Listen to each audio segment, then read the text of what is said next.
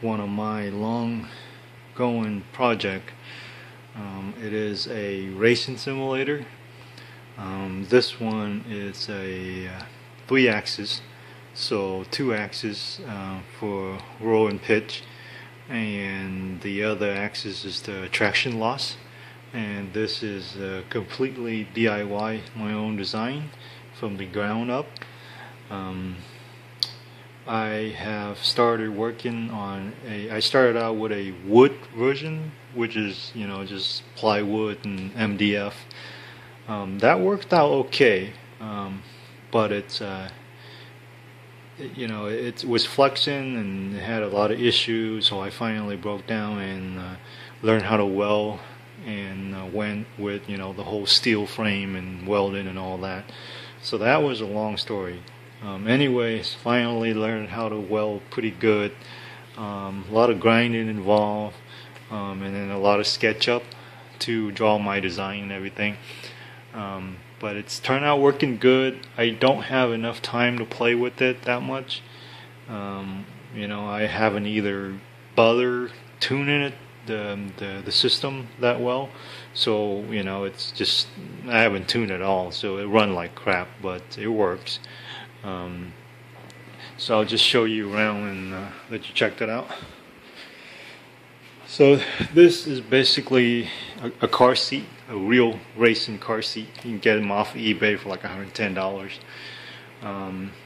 So that's the easy part. Just buy the whole chair, and then I'll show you the design of my SketchUp, and I'll put a picture up on the screen so you can see it.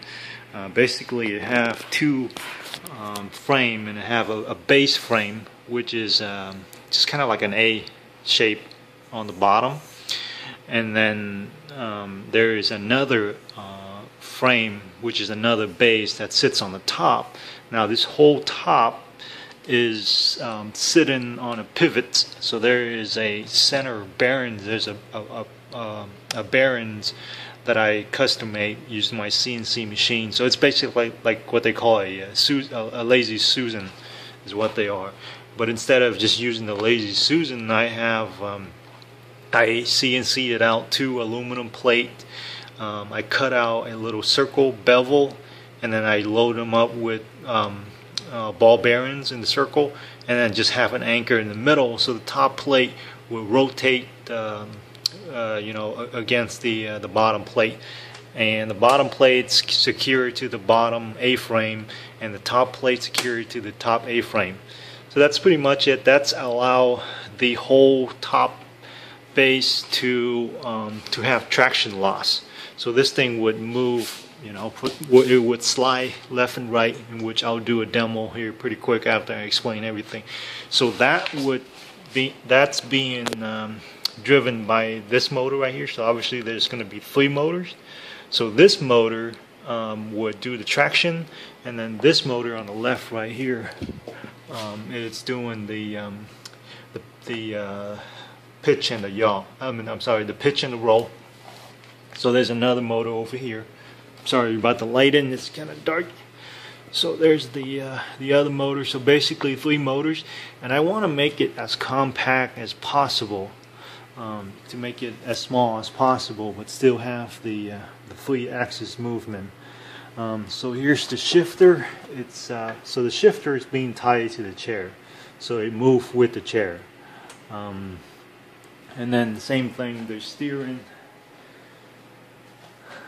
The steering would move with the top frame, so on with the pedals. Only the monitor is stationary. So the monitor is right here, and it's stationary to the bottom frame. So the monitor, it's hooked up to the bottom frame. Everything is pretty much adjustable. I can slide this. So what I did right here, this is just a square tubing. This one it fits inside the bottom one here. So that allowed me to slide it up and down. Same thing with the steering, I can slide it up and down. Same situation right here. I can adjust the whole steering, make it slide forward or backwards. Same thing with the shifter.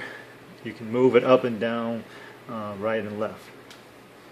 That's pretty much it. The whole thing is running on Ardruinos.